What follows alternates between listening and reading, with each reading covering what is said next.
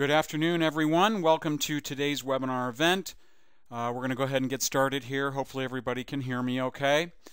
It is promptly 1 p.m. Eastern Time today. We're going to go ahead and get started. My name is Joshua, and I'm going to be your presenter today.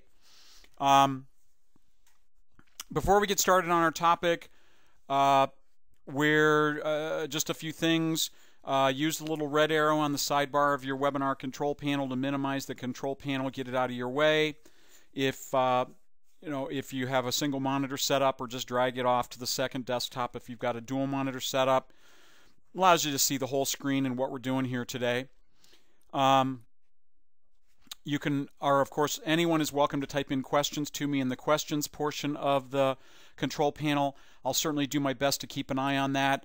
If it's relevant to the particular part of the presentation that I'm working on, I'll certainly see what I can do to get that answered. However, I may not be able to get to questions entirely until we get to the very end. While I will be wrapping up what I'm discussing at 20 minutes after the hour, I certainly won't be cutting things off. If there are questions that need to be answered or addressed, I will certainly be happy to look at those and see what we can do to get those answered then. We do sometimes have to ask folks to call through technical support to get questions answered. It's not because we don't want to answer them for you. We simply oftentimes need more information based on your particular database and your setup. So we hope you understand that, and please call us if I do say, hey, please call support, and we'll talk more about that in detail. If at any point you've seen what you came to see, by all means, choose the file and leave or exit webinar and just exit out of the event. Thank you so much for attending. We will put a recording or video up of this particular event on our support center here sometime in the next few days. You can always revisit that at any point. Okay, so we're here to talk about audit steps, audit procedures as they pertain, for the most part, to church windows accounting and donations. Okay, mostly accounting, but it's really about accounting, but it can be impacted by donations as well. So just by way of letting you know that the document that I'm using today is here at our website under Supporting and Support Center. Hopefully everybody should see that.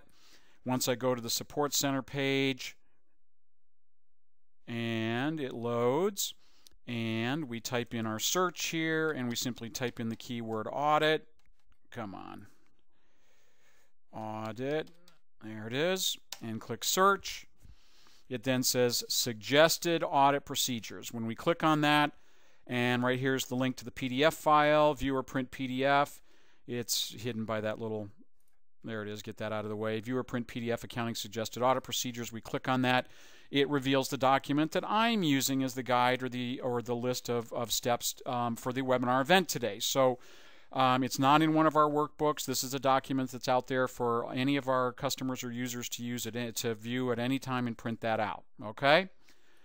All right. So just letting you know that's what we're using as our basis for the event today. So there are 9 things on that document. We're going to try to kind of go through them pretty quick. Again, we don't have a whole lot of time for a lot of detail with regards to some of this. But again, it does explain the reports that you need on it. We can't say exactly what each person or auditor wants to see on it or what you're wanting that's going to see that's going to be most helpful. But generally the reports, once we steer you in the direction of the reports that you're going to want to generally use for this, then you can decide from there what information is best, is beneficial to you on the report itself. So the first one on that one of those 3 examples is basically comparing information from donations, with regards to our deposits to the deposits as they appear on our bank statement for any given week or month for, period. And so, we're going to go through that. So, if you've got, we would start in donations, say, for example, the assumption is you are reconciling church windows with your bank statement using the bank reconciliation function in our software. So oftentimes what I'll do is I'll come into something like, there's a number of ways you can do this. I would come into reports and export in donations, compare and analyze. You could use the campaign or the giving summary if you wish. I'm fond of the statistical report. So we would say want to look at January 1st. So we're going to leave it as January 1 through January 31st, and then simply click print. So then once it reveals the report here, it shows, let me zoom in a little bit here, it shows each one of our January donation batches. Let me zoom in a little more on it. There we go. Get out my highlighter here to show what we've got. So right here we've got January 2017 and our dates. So we've got January 1, January 8th, 15th, 22nd, and 29th with the totals for each one of those dates that were recorded in donations. Okay? So then what I would expect, most of the time is I would expect those totals to match up with the amounts that I have on my deposits in accounting. So the way I can check that would be to go back over now into Church Windows and into accounting. And like in this case, we're going to go to the bank reconciliation to see this. So we're going to go into bank rec. You can also grab your bank statement. I don't have a statement in here I can show you, so the bank reconciliation is the closest that I have. So I would choose my main checking account. I would go down to my saved bank reconciliations, choose January 31st, and then when I jump over to my deposits tab, I clearly see here that my totals, January 1st, January 8th, granted there's a combination of two deposits on the 8th, which I can actually do. Again, this is really not this topic, but it's for the bank reconciliation. But if I drag my date occurred up here, it does show my totals here. So 2355 on January 1st and then 3855. So if I go down to the bottom here and go back to my statistical report here, got 2355 on January 8th, 3855 on the 1st, 3855 on the 8th, 4975 on the 15th, and those again all correspond with the bank reconciliation totals, or the totals that I show on my bank statement. Now that's assuming that they've all been deposited to the one single asset, but accounting generally is going to show those same totals. Okay? So basically what we're trying to verify is, do the totals that show up in donations correspond with the amounts that I have showing up in accounting and for their respective accounts? Okay, so again, just one very important step as part of the audit process to verify that the Church Windows data is reflecting what it should. Okay? Step 2 on that document is to review the entire year's bank reconciliations and bank statements. It says paying particular attention to debit memos and other charges from the bank. Well, those are going to show up on, you can go into the Church Windows in accounting and find those transactions, in the software. And I'm sorry, let me back up a step. The step 1 does point on there, pointing to the cash activity, summary of cash activity report in accounting, or the transaction journal. And then, of course, in donations, the donations log report. That's one way to do it. I did it using the statistical report in donations. Anything that shows the totals for the date. The log report is another one I could do that with as well. So, step 2, reviewing the bank reconciliations, comparing them with your bank statements, comparing, particularly paying attention to the debit memos and other charges from the bank, ensuring that they're there. Again, the reports in accounting that they're pointing us to are under our worksheets. We've got our summary of cash activity, as well as the bank reconciliation report. And that's the report that, of course, is when we go to the bank reconciliation itself. If I choose a particular bank account, select a saved, choose it, and either I go right to print. Okay. It then says, I choose the asset account, my Huntington Bank checking, I choose the statement ending date for the one I'm wanting, and I click print, verifying, one, that I have a zero difference to reconcile, shows any outstanding checks. And I would again go through those month by month and verify that they are checking out, certainly at least with regards to things like our statement ending balance. There's been no changes to the accounts in that case, the information. Step 3, as part of that, again, summary of cash. Again, folks, when you print this out, you'll see the reports that it's pointing you to, italicized at the very end of each one of the numbered points there. Okay. Summary of cash activity is one. We haven't looked at that. Let's take a minute and peek at that. So if we go up to reports, worksheets, summary of cash activity, it is literally just that. So, if I go, okay, I'm going to enter, January 1, 17 through the 31st. Again, choosing my particular asset account. Click print. And this is, as it points out, a summary of cash activity for the period in question. Now, this doesn't necessarily mean it's my statement balance, okay? But it does verify the activity in terms of summary as it affected my cash account for the respective period, okay? Very helpful report, commonly overlooked and frankly not utilized enough in my estimation. Tells where our income came from. Was it income or from donations?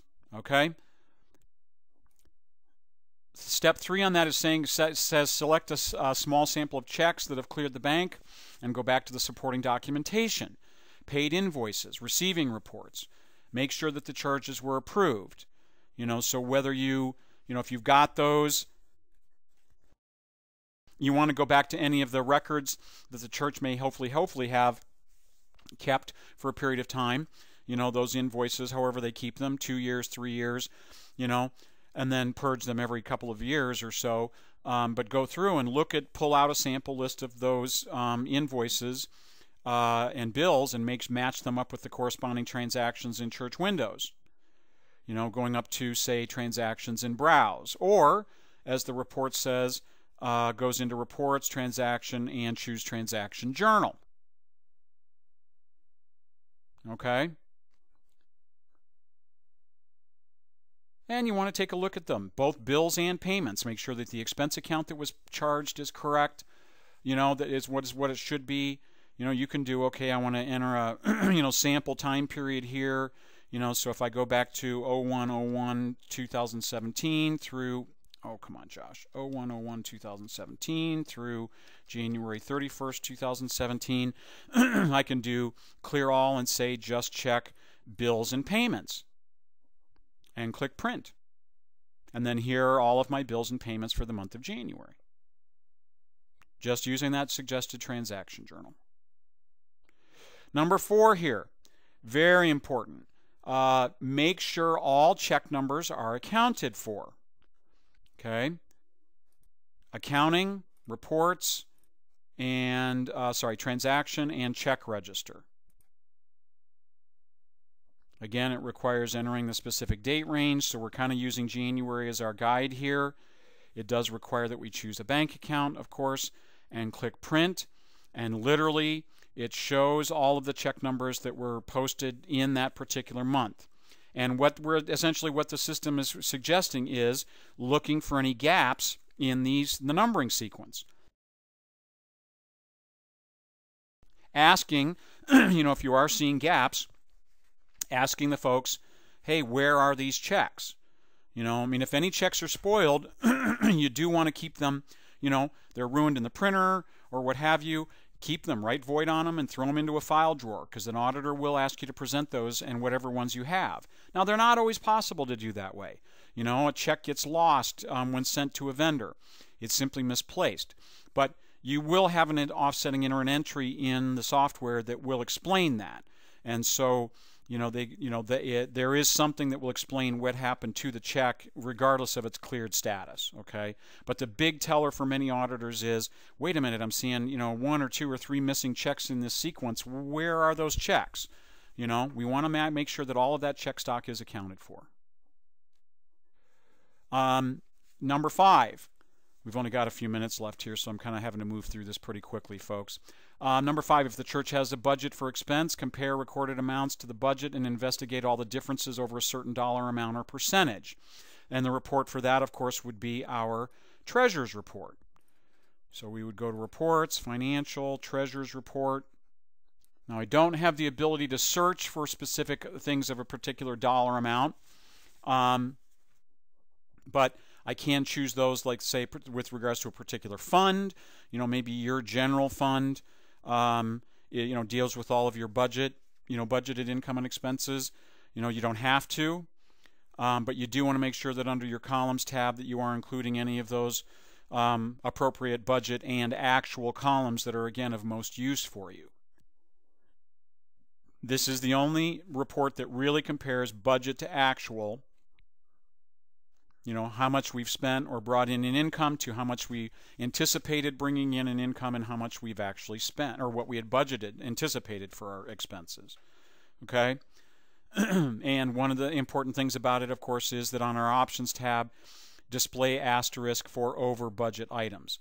And, again, one of the things I haven't covered here, folks, is that, you don't have to change the year here under the report in accounting to run a report for a prior year. So if I want to go back to 16, I can just change it on any of these reports right here. Number 6, compare the payroll amounts to the salary wage amounts authorized. Make sure that the related payroll reports 941 tax deposits were filed with taxing authorities, whether it's the EFTPS or with your state Department of Revenue or Taxation. The best reports to do that would be in accounting would be the general ledger. So if I go to general ledger, say, I might go, okay, under single account, type in my 941 taxes payable, maybe unchecking all of my transactions except for payments, and then click print. So here would be my payment amounts. Then assuming these would be my 941 tax amounts, payments that I would be paying, then I could jump over to payroll then and run and verify that those amounts can be were matched up in payroll. So if I go to, let's get out of donations here. So if I can now go into payroll,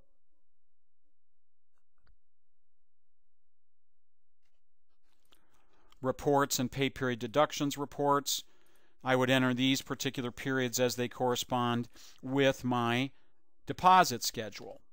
So, in this case, if my deposit schedule is monthly with the IRS, I want to verify that this let me zoom in a little bit here, this 941 total that payroll says I owe, right here, folks, 941 deposit, right here, that amount for each one of the deposit periods can be matched up and correspond with a particular transaction or payment transaction in the accounting module. That's just ensuring that they're paid and that the payments are recorded. Yeah, you want to go online with EFTPS or what have you and make sure that those deposits are as well, but they would show up on your bank reconciliations as well. Number 7 would be to review the transaction journal for such items as journal entries. Generally, 90 times out of 100, we don't have a need for a journal entry, to record a transaction in Church Windows. The logic on that from our design perspective or concept is there's generally a better transaction, a bill or a payment or an income transaction or a transfer. Journal entries should be pretty rare, few and far between.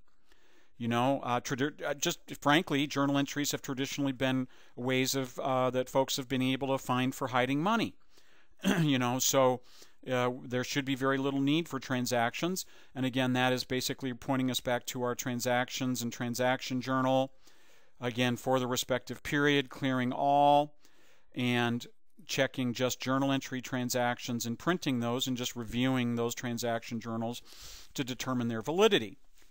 And see if, again, including things like comments, to determine and, to see if there's an explanation of to what the necessity for the journal entry was, etc. Okay? Review number 8, review any pass-through collections, verify the collected amounts, were forwarded.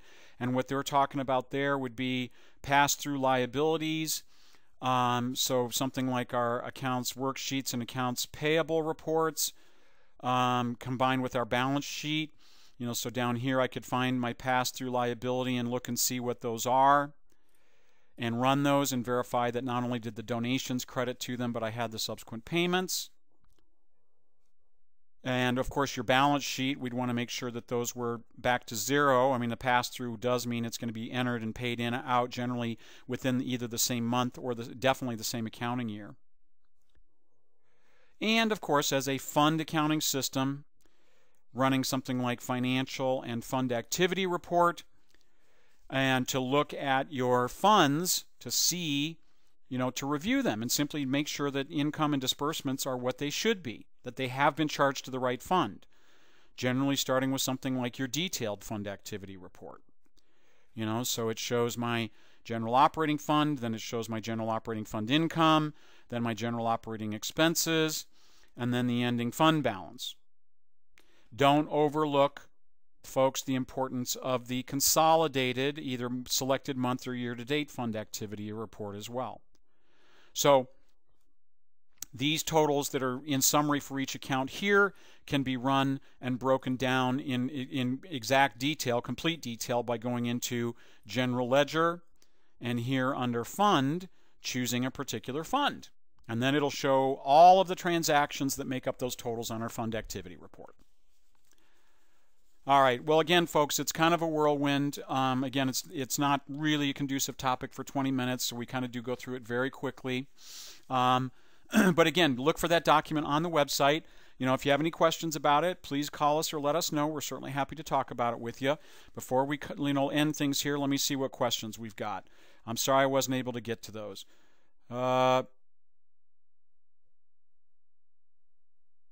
Donated as loose offering that cannot be attributed to a specific donor, so donations will never match bank deposits. Well, you should be able to, Lori. We should be able to set up a giver in donations called loose offering. We have to attribute giving to a record of somebody of some kind. So that's why we would recommend setting up a giver in, even if it's just a donations giver called loose offering or plate offering. That's where all that loose offering money is posted. Then it does get transferred over and will show up on our bank statements to match our bank reconciliation in Church Windows. Good question. Next one, where can the webinars be seen after the event? That's a great question too.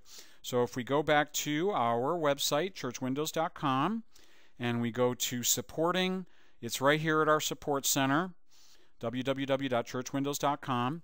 Once we go to the support center, it takes a second to load here. This is just our ever-growing page of events and movies and documents and everything that we have available from past and current and new webinar events. It'll be right here when it is, hopefully between now and Friday. What else we got here? Is there another way to record changes in investment asset value other than using journal entry? Well, generally, Christine, that's one where a journal entry is easiest. That's one of those ones where it is okay to do that, I think. We just don't want to be thinking journal entry on everything. But in that one, there isn't really a payee per se. And there isn't anything to be attributing any income to. You can post a credit to the income or a debit to an expense based on it being a gain or a loss, or you could just post a debit or credit to the fund. And if you do want to see it on the treasurer's report as income, then certainly go and post an enter income transaction to get those amounts in there to show on the and that then bypasses the treasurer's or bypasses the journal entry. But in terms of an expense, then you would be using an enter bill pay bills and having to set up a payee. So a journal entry, again, occurs as being okay in that particular case. Would like to see income with an asterisk when under budget, over budget is fine. Yep, Paul, that's a great idea. I recommend emailing that to us, with your customer number information to support@churchwindows.com. I think we actually have an email address called suggestions@churchwindows.com too. We just need to know who you are and what church you represent. We'll be happy to get that into suggestions for you. Would you show again where to find the audit pages under support? Oh yeah, sure, not a problem. If I go back to our website, don't know why I closed that. I should have left that open. Figured we might be back to it. Under Support Center at our website, gotta let the page load. There we go. And then type in the search for field. Simply type in the keyword audit. Click search. And the very first one is suggested audit procedures. Click on that. Right here's the link to the PDF file. Accounting suggested audit procedures. And there's the document for you. Woohoo!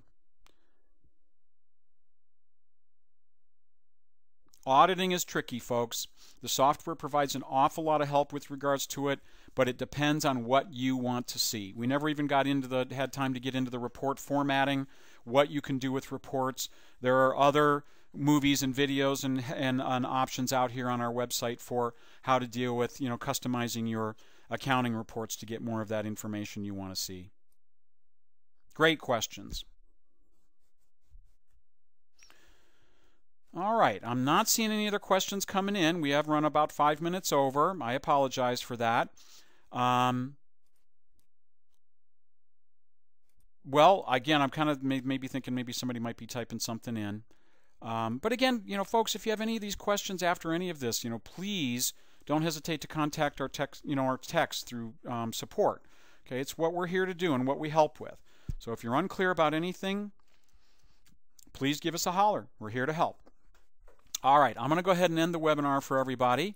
We hope it's been helpful for you. If you review the document and you have any more questions, please let us know, and I'll go ahead and end it for everybody. All right, thank you all so much. Have a good day. Bye-bye.